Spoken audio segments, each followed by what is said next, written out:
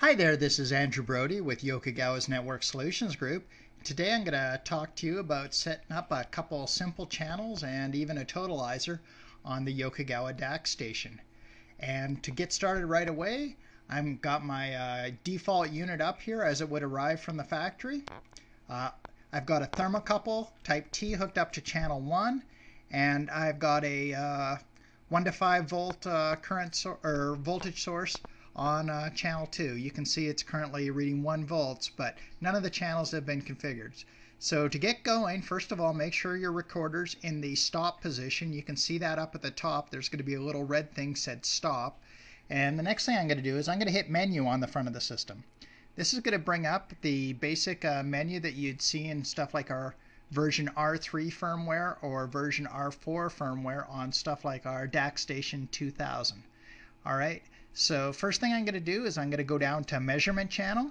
I'm going to go over, I'm going to go range alarm, and right here I got channel 1, so I'm going to edit channel 1. I'm going to go down to volts here, and I'm going to pick the gray button that's under the TC down at the bottom on my DAQStation. So when I do that, it's going to bring up range, and then I'm going to go next, and I'm going to pick type T thermocouple down in the bottom, and it's automatically going to bring in the degrees Fahrenheit range for a type T thermocouple.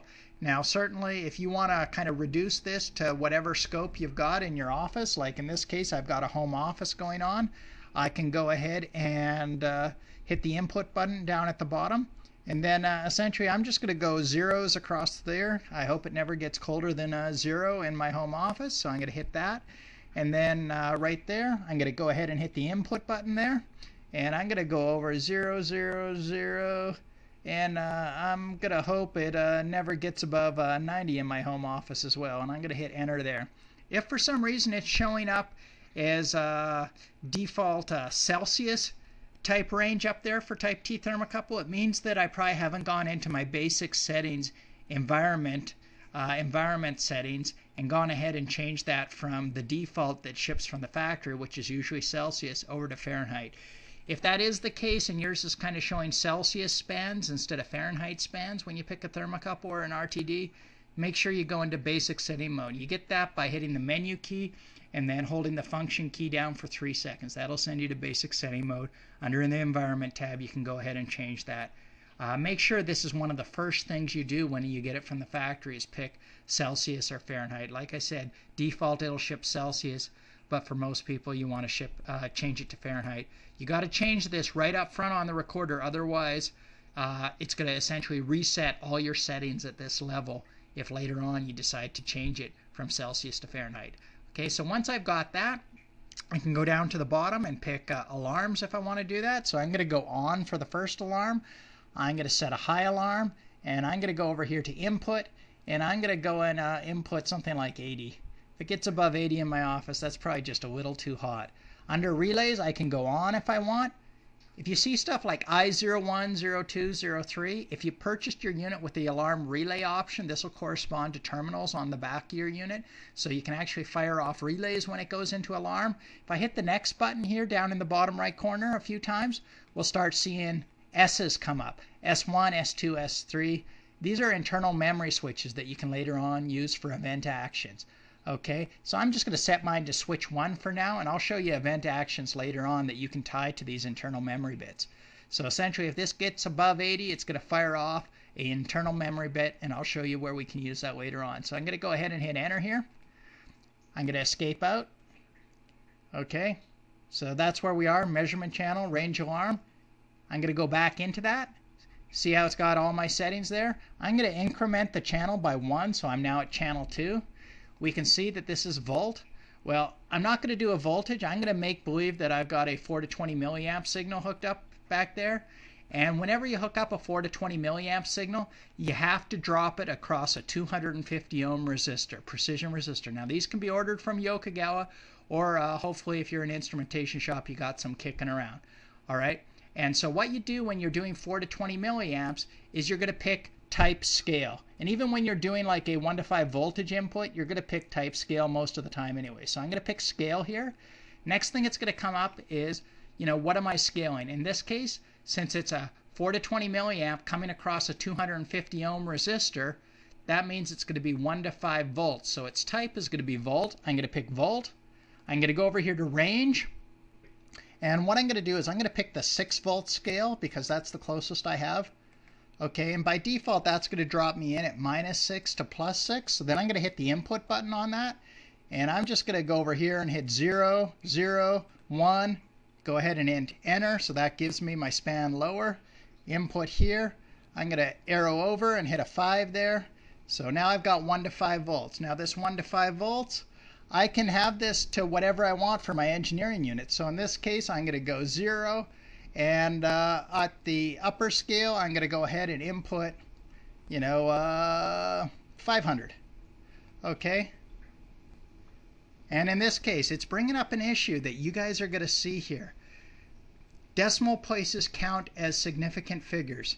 So you know how I got 0.00 as my low scale? So what that's saying is that my highest, my upper scale could be is 300.00. So say I did want to do 500, I have to hit escape here. I got to go back to my lower scale. I got to go input there. And then what I got to do is I got to go 0.0. And so what that did there is that puts my 1 decimal place in my lower scale. You can see how automatically it changed the decimal place on my upper scale, now allowing me to do higher numbers. So I'm going to go ahead and hit input there, and I'm going to go 0500, and that gives me 500 like I was looking. So remember, you got to change it on the lower scale, and then the upper scale inherits the decimal place. And then my unit, I'm going to do this as a flow, so I'm going to say input, and I'm going to go gallons per minute here. GPM. Okay, so there I've gone. I've taken a 4 to 20 milliamp signal, dropped it across a 250 ohm resistor, giving me 1 to 5 volts. I'm doing a scale lower of 0, scale upper of 500. So on my actual screen, I'll see 0 to 500 for this 1 to 5 or 4 to 20 milliamp signal. And I'm going to go ahead and hit enter there. I could set up alarms on it if I wanted to as well, but I'm not, since I already showed you one under thermocouples. I'm going to hit enter here to change it from yellow to white to save that change. Okay, now I'm going to escape out of here. Remember how I said we're going to do a little bit of a T-log on that, totalization on it? Let me show you how I'm going to do that. Okay, I'm going to go down here to, over here to math channel. All right. I'm going to go over here to calculation expression, okay? And I'm going to go 101 for my first math channel. I'm going to turn it on, and this is what I'm going to do. I'm going to hit the input button beside it, and since I'm going to do a totalization, I'm going to pick T-log sum. We can see that's under 9 down here.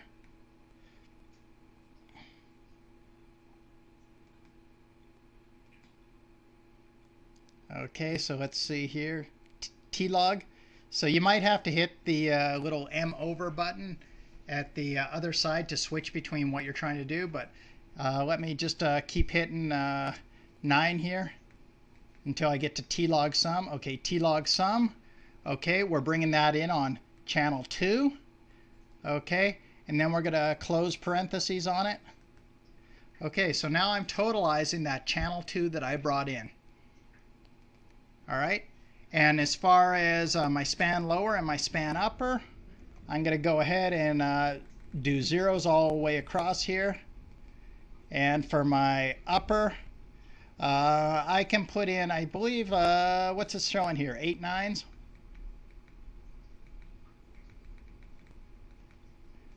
And that's the highest total. Inputs, I'm just going to go ahead and put down gallons here.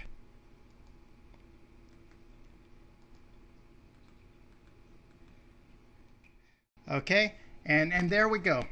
Now what I'm also going to show you here is, because eventually we're going to exceed this if we were to leave it totalizing long enough, I'm going to show you a way to do a neat trick here where you can periodically reset your totalizers. So I'm going to go down here to math alarm, and I'm going to go on. I'm going to set a high value, and I'm going to go input, and I'm essentially going to set this at something like, what's that going to be? That's going to be like 10 million. And I'm going to go on, And remember how I said we could trigger stuff with switches? Well, I'm going to do that. I'm going to go switch number 2 here. And I'm going to show you basically when this total hits 10 million, I'm going to have it reset the totals and start totalizing from the beginning, so I don't run into a case where I've exceeded the maximum for that totalizer. So what we'll see over time is I'm going to total all the way up to 10 million. Then I'm going to trigger a math reset, and then my totalization is going to start again. This way I don't have to worry about accidentally exceeding my totalizations and then kind of not having proper totals in the future until somebody goes in there and does a manual math reset. So now I'm going to escape out of here. I'm going to go down to this T-log rolling average. Okay, and I'm going to go ahead and increment, or I'm already on channel 101, which I was totalizing. T-log type. This is where you can kind of pick the type of T-log you're doing. So in this case, I'm just going to leave it timer 1, timer number 1, sum scale. I was doing gallons per minute, so I'm going to go down there and hit minutes. Okay, and reset. So essentially what you can do is as your timer kind of goes through its motions, and I'll show you where you can do a timer, like say you wanted to do a 3-hour timer or something like that, you could essentially reset that total every 3 hours. I'm going to leave that off for now since I don't want to reset my total. Okay, all right, so I'm going to hit escape out of here now.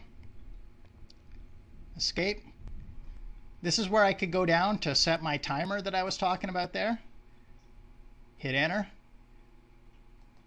Okay, and I could say relative, absolute. In this case, I'm not going to worry about any specific times like 1 hour, 5 hour, 3 hour resets. I'm just going to leave it off for now just so it'll act like as an indefinite totalizer.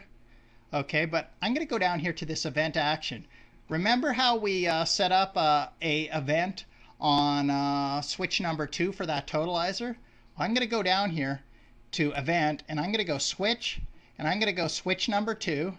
And then I'm going to do next, and I'm going to pick math reset down at the bottom.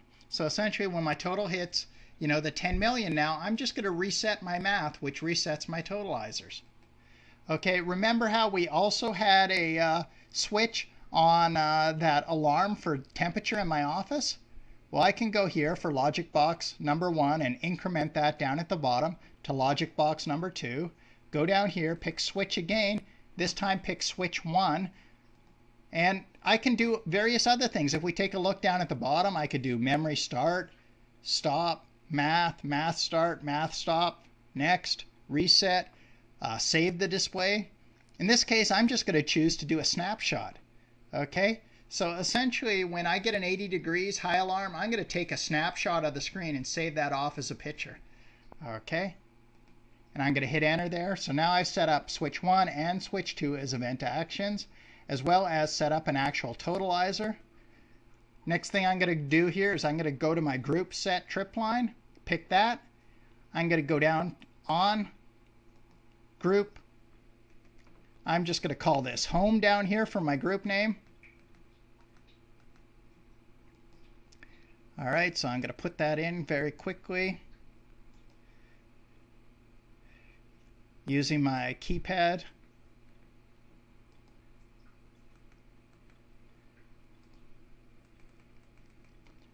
All right, down here, I'm going to say what channels I want in here. So I'm going to go input. I'm going to go with 1 and 2. And I'm going to go 101 for my totalizer. And then I'm going to delete the rest of them. All righty. So there, I've set up my group with just what I want to see. I'm going to hit enter. I'm going to escape out of here. And what we can see here is I've got my temperature coming in on 1. I've got minus over right now because my calibrator turned itself off. I'm using a CA11 HandyCal by Yokogawa. So if I go ahead and power it back up, and once I power it back up, I'm going to then turn the output on. We should now see, there I go. I got my gallons per minute there. And what I'm going to do is I'm going to go ahead and increment this up. So I'm sending it about 50% of scale here type signal. You can see I've got my 25 gallons per minute coming in. You can notice that down at the bottom, 101, that's where my flow total is. That's not going anywhere. And the reason that's not going anywhere is I haven't turned on my math or my recording yet. So I'm going to go ahead and hit my start button now. That's going to start firing stuff up. And now you can start seeing, hey, I'm starting to totalize. And if we were to let this run a minute at 25 gallons per minute or 250 gallons per minute, we're going to see that, hopefully I'll hit a total of about 250 in 1 minute. All right, so we know that that totalizer is running away there. If I go ahead and, bump up my voltage a little more, say I'm sending it something like, 313, I can run it all the way up to full scale.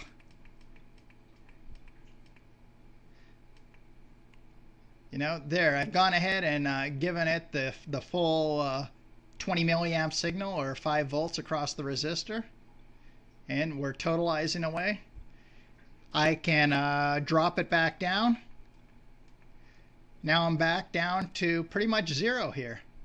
And we should see that our gallons per minute is really dropped off here. Okay, and we can see that our totalizer is also doing that. So what I've shown you here is how to configure a couple channels, one for temperature, one for flow, and how to configure a math channel to do a totalizer. And away it's totalizing. All right, and just to kind of show you what would happen if that math reset happened when it hit 10 millions, I'm going to manually invoke that. So I'm going to hit the function key right now. I'm going to go next, and I'm going to pick math reset. And when I hit that math reset, you can see how my totalizer down at the bottom there, the gallons, hits zero. Alrighty? So that's what would happen if the event that we set for switch 2 hit that 10 million. We'd see a math reset, and once again, we'd see that totalization on the gallon hit to zero. Now, the other thing you might see here is in the case of flow, if you're really close to bottom and you don't want to totalize those kind of like bouncing zeros and stuff like that, you can also set low flow cutoff. And I'll show you that in another video on how to do more advanced math. But the idea there is essentially, you know how we set up that math channel to totalize? Instead of totalizing the raw input, like I did there when I just said totalize channel 2, what I'd do is I'd set up another math channel.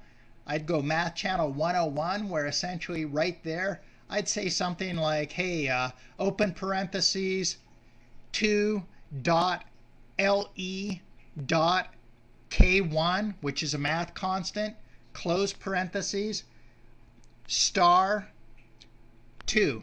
So essentially what I'm saying there is, hey, if the flow coming in on channel 2 is less than or equal to a math constant, and I'd set that to 0, then multiply that true false 1 0 result by the actual flow rate in channel 2. And what would happen there is in math channel 101, I would now have either 0 or a true flow rate. And then in math channel 102, I'd do a T-log sum, but instead of doing the T-log sum of the raw flow for channel 2, I'd do a T-log sum of math channel 101 that now contains a calculation that basically cuts off my low flow. So I never totalize in reverse, or I never totalize those kind of bouncing zeros.